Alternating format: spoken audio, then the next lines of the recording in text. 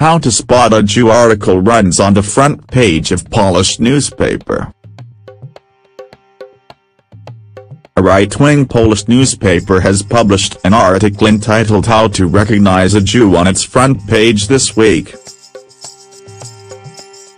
The shocking anti-Semitic piece was printed in Tylko Polska, or Only Poland, a right-wing paper being sold at the Parliament's Hotel in Warsaw.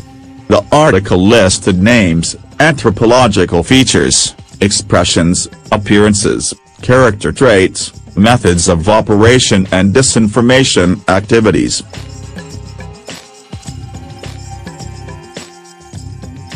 It also said, how to defeat them. This cannot go on. The paper was being sold in the kiosk at the hotel, where lawmakers from outside Warsaw stayed during parliamentary sessions, opposition lawmaker Michal Kaminski told Hertz yesterday. He added that it was an absolute scandal that such filthy texts, as if taken from Nazi newspapers, are sold in the Polish parliament.